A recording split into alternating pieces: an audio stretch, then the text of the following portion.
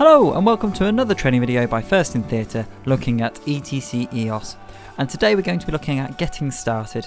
This is going to look at saving, opening and merging show files and also the setup options within the menu, and then following up we're going to look at how to exit. So what we're going to do is we're going to open ETC Eos by finding your application and clicking open. I've got it saved here on my dock and I'm going to give it a little click.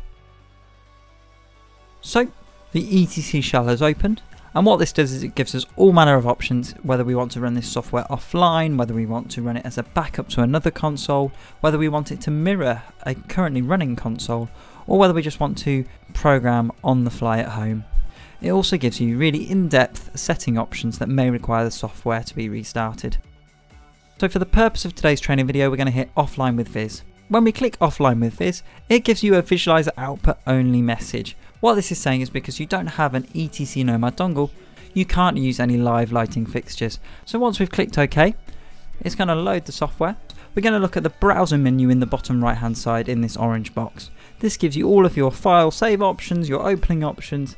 It includes a setup menu, and then it also is your way out of ETC Nomad. So what we're going to do is we're first going to look at saving.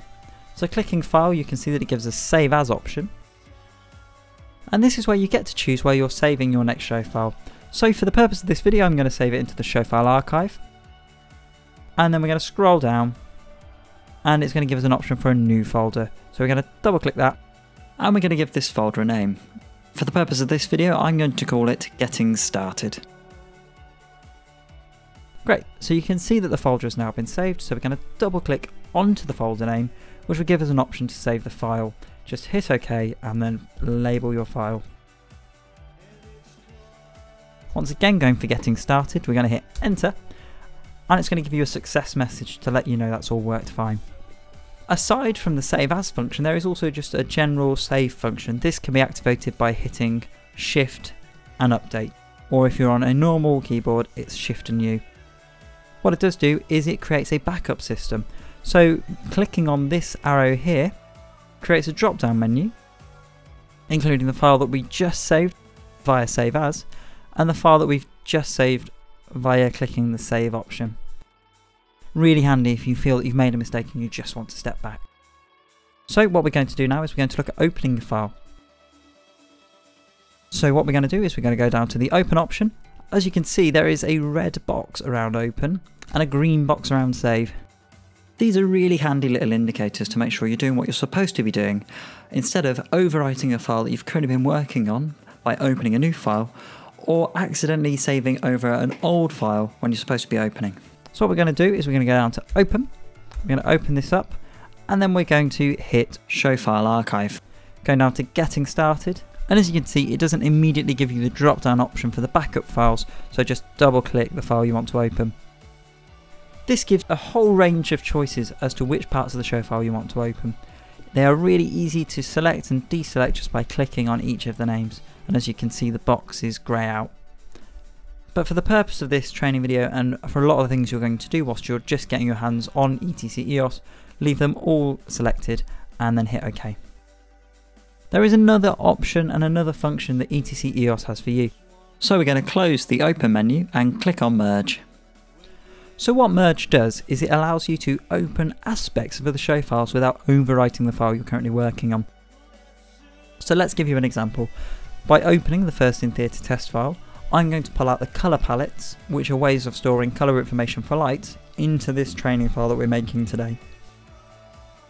So we're going to double click on the First in Theatre test file. Similar to the open option, it gives you all of the same choices to make, but they're all greyed out this time.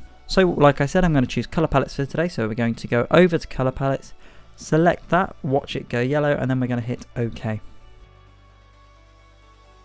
So what that's just done is brought all of the colour palettes into this show file for use here. Now that we've made an alteration to this show file since we've last saved, a little asterisk has appeared next to the show file name. This is just a really subtle reminder that ETC have put in to let you know that you've not saved since you've made updates. So what we're going to do is we're going to hit shift and U, saving show, success green message, and then we're going to move on. So that's merge. Merge gives you a whole load of functions, whether you want to bring across queue lists or patches. You can add all of these things into your show file without losing everything else. So next up is the setup option. So we're going to double click on setup, and this brings up our getting started settings options. As you can see at the bottom of the screen, there are 3 different types of settings menus. You've got system options, user options and device options. Your systems options look at things such as default queue timings and queue triggering such as MIDI and OSC. Going over to user options, that covers things such as manual timings, button levels and highlight presets. Moving on to device, these settings are much more focused around if you're using an EOS family console, things such as backlight levels and displays. I know that was a really basic look at the settings options, but I'm sure we will come back to them over the coming videos. And the final thing I'm going to cover in this video is how to save and exit.